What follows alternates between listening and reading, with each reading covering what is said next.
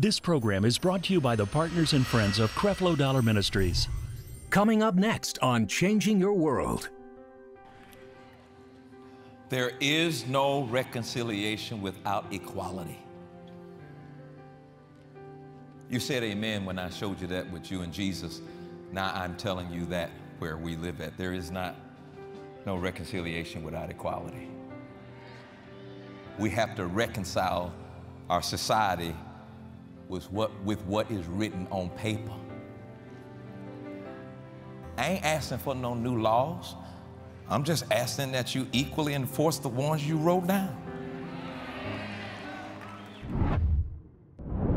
Trinidad and Tobago, the 2021 Virtual Change Experience is coming to your home. God is about to open some doors that no man will be able to close. God is about to set some stuff up that nobody could set up. God is about to give you favor that nobody could give favor to. The messages is just fully loaded with truth that our generation and our society needs today. Register now for this free event by logging on to creflodollarministries.org.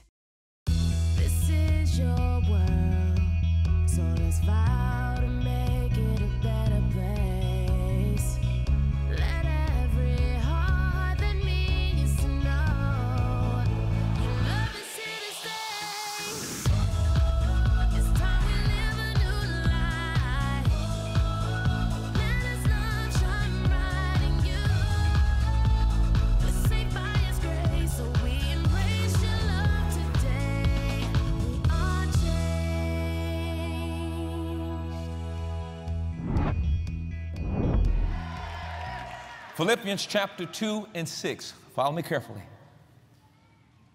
Verse 6 says, well, let me read verse 5. Let this mind be in you, which was also in Christ Jesus. Christ Jesus, who being in the form of God, thought it not robbery to be equal with God. Thought it not robbery to be equal with God. Jesus, the great equalizer. Now watch what I'm saying here. We could not be reconciled to God. There could be no harmony between man and God. There's no compatibility between man and God until, first of all, equality was established.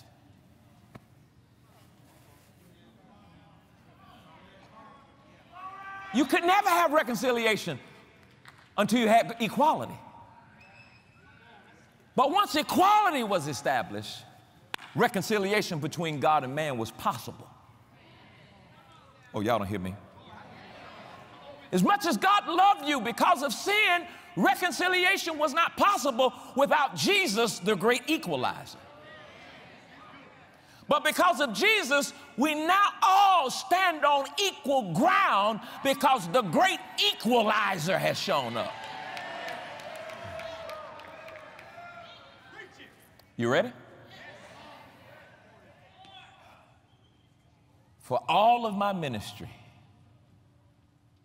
I have believed that I believed, and even what Brother Copeland and I were talking about years ago, I went around the country and I was preaching reconciliation amongst blacks and whites. I had meetings where I had blacks to come up who were in strife and whites that came up who were in strife and they hated one another.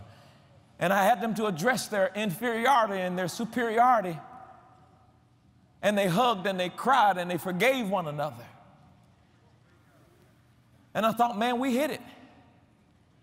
And lo and behold, that old ugly devil of racism stuck his head up again. Listen to me carefully. I believe that I thought the first step towards good relationships between blacks, whites, American Indians, Native Americans, I thought the first step was reconciliation. I have since grown and matured and have experienced enough in my life to know that the first step towards a good relationship between different ethnic groups, between blacks and whites, and Hispanics, I now understand that the first step is not reconciliation, but it must be equality.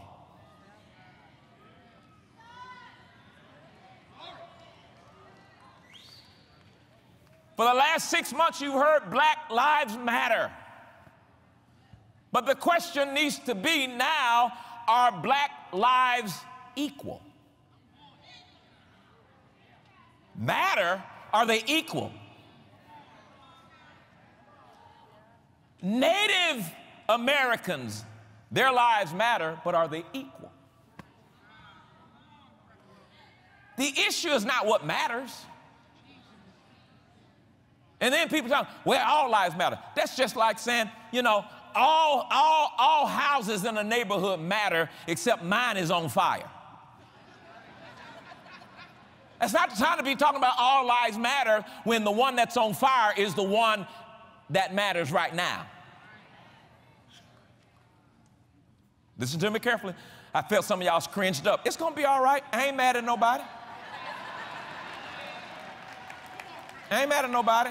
I'm not a racist. I got white grandkids. I got a white son. So, I mean, you know, I'm in there with you. I mean, if you come talking that stuff in my house, you know, I'm going to have to hurt you because, you know, I'm just trying to show you that equality has got to be first before reconciliation. Because if you go at reconciliation and then you ignore equality, you're just going to go back in a circle again.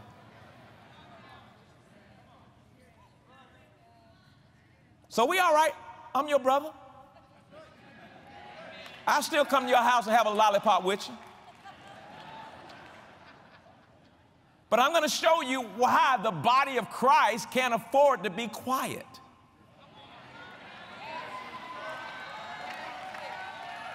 And ignore it. Well, I just ain't going to say nothing, and I'm going to wait till it all pass over, and I'm just going to keep my mouth closed, and then, you know, and then I'm just going to act like ain't nothing happening.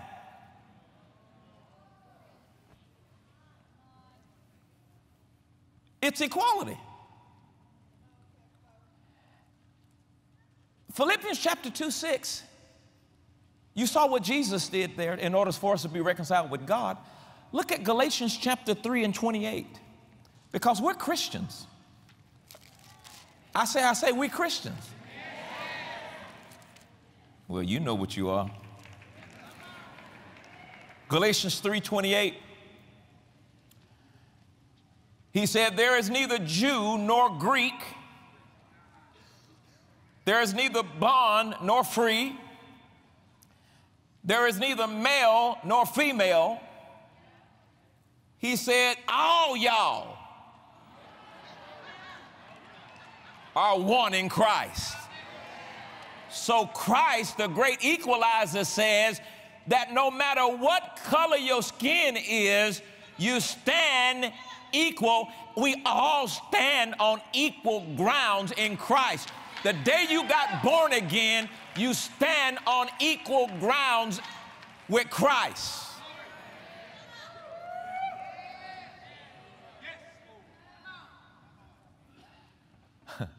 Go to Acts chapter 17:26. Oh, yes, we do. But we gotta confront that little demon that want to crop up from bad teaching that we've heard in times past.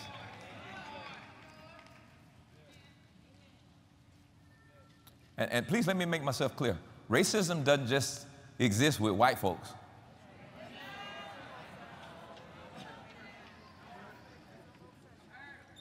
Because I've heard about black people who came and sat in church, and you sit them right next door to a Hispanic, and like, I don't want to sit next to no Hispanic. I want to sit with somebody that's black. No, racism is a spirit. Racism, unlike some of us, racism doesn't care what color you are. If it can operate through you to cause division, it will.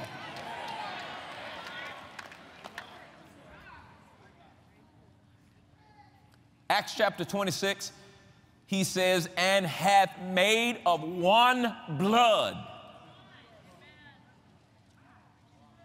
all nations of men,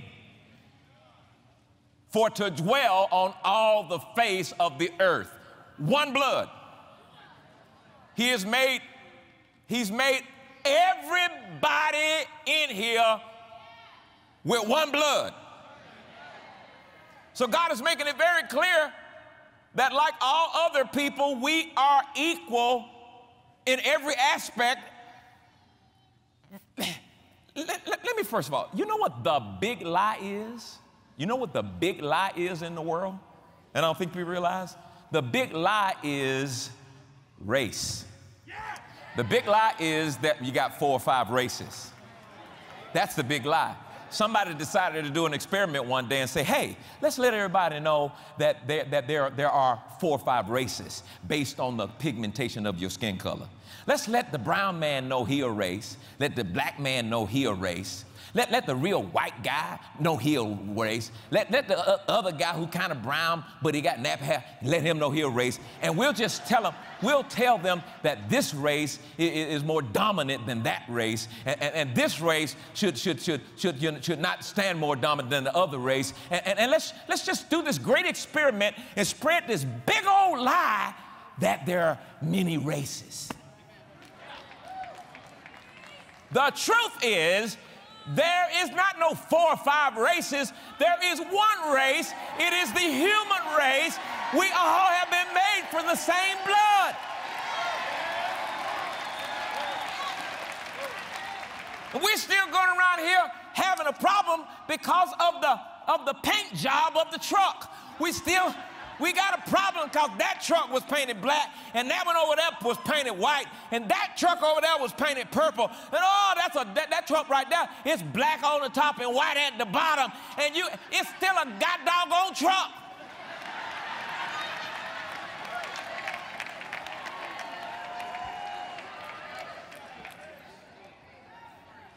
And there's hate that comes up because I grew up closer to the equator than you did. Are you seriously kidding me? I am a whole nother type of, I'm another species because of the color of my paint job?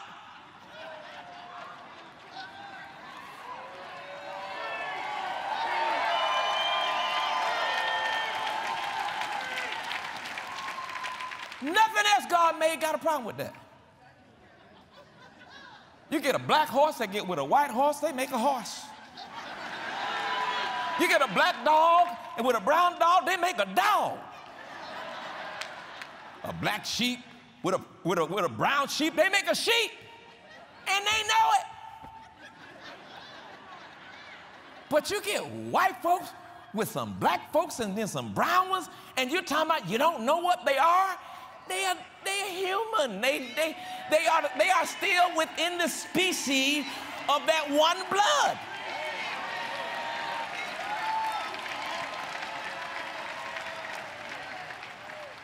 That my intellect is supposed to be lesser than your intellect because of a paint job?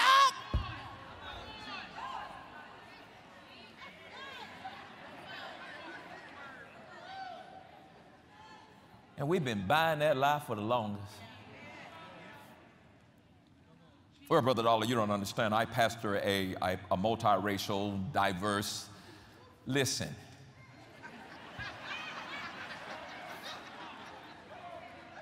You don't have different color people in your church just so they can sit there and decorate your congregation.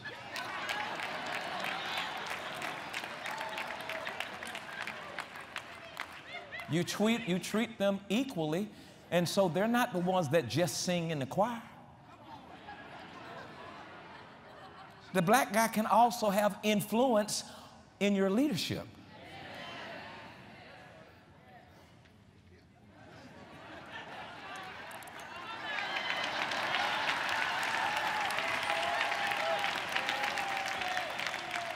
Well, I don't mind them being in the leadership and singing in the choir, but now, how about marrying your daughter? How about marrying your white daughter? Well, you ought to stick with your own kind. You are human. A horse is a horse, of course. And if one horse get with another horse, regardless of the paint job, they're going to have a horse. If one human gets together with another human, regardless of the paint job, they're going to have another human. But you bought that race lie and thought there was a whole nother species was created because of the paint job.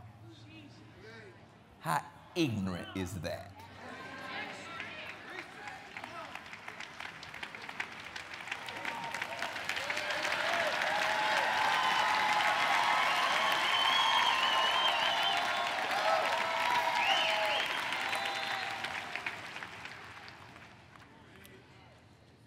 There is no reconciliation without equality. You said amen when I showed you that with you and Jesus. Now I'm telling you that where we live at. There is no reconciliation without equality. We have to reconcile our society with what is written on paper. I ain't asking for no new laws. I'm just asking that you equally enforce the ones you wrote down.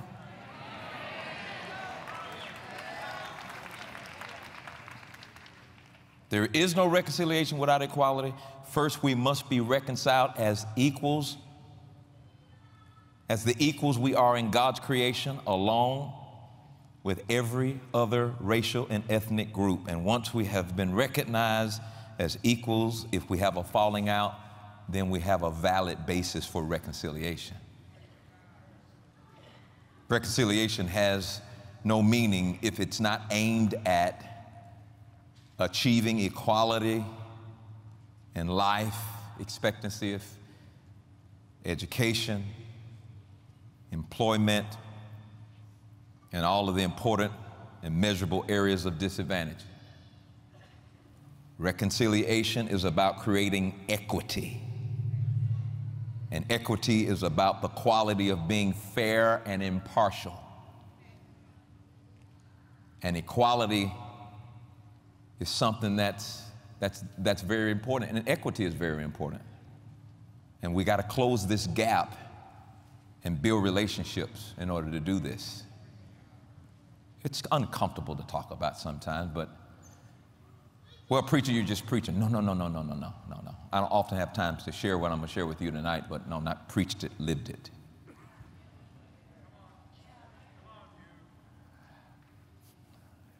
As a second grader, I was the first black to integrate an all-white school in the South.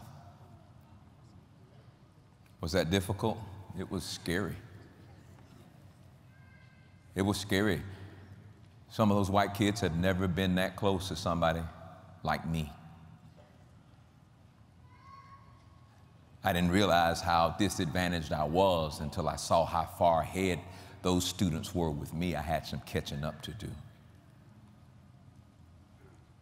And walking around the corner one day, I heard two white female teachers talking about me, saying, "You can't expect too much from him because he's a black kid, and he's only going to make a certain level. So we have to start him off in the slow reading class because he won't qualify for the advance." And I went home and did what most black kids did. I told my mama.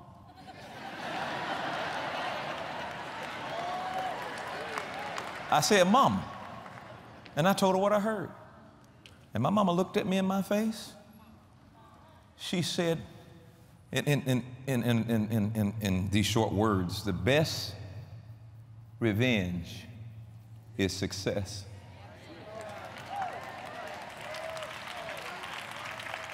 It's on you to prove them wrong.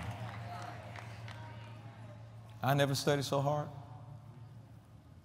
because when all the kids got invited over to another kid's house, I couldn't come because back in those days, parents had a problem with blacks.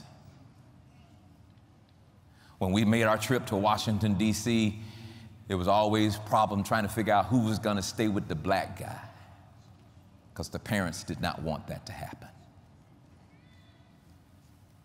And I studied, and I studied, and I got it. I said, "I'm going to show her." I made all A's, all quarters. I made straight A's. I made straight A's.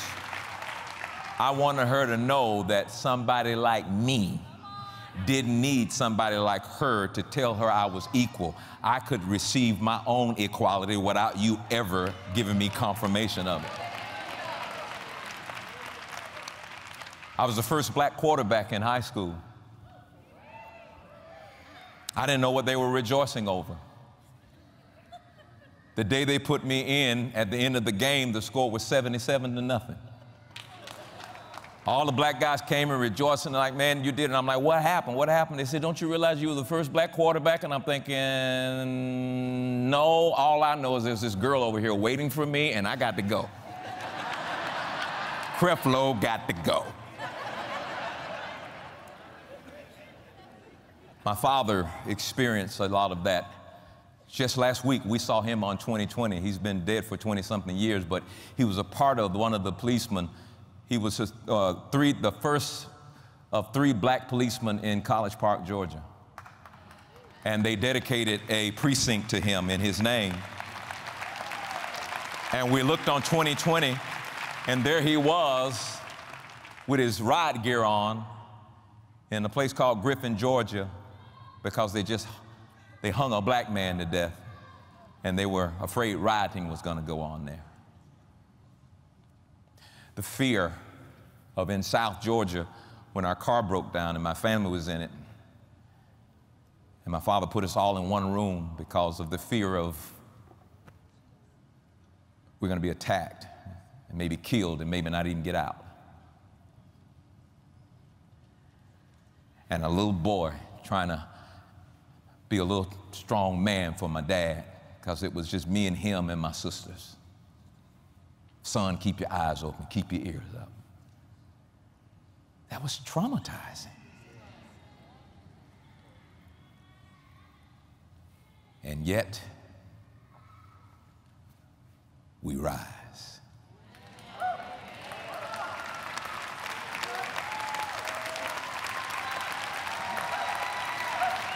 I grew up in the ghetto in a 2-bedroom duplex, 5 kids and parents. I was told I would never get out of the ghetto, that I was going to be just like them. That's what they said, you're going to be just like us. So it's not enough that you've got the racism coming from white people, but now your own people trying to keep you down.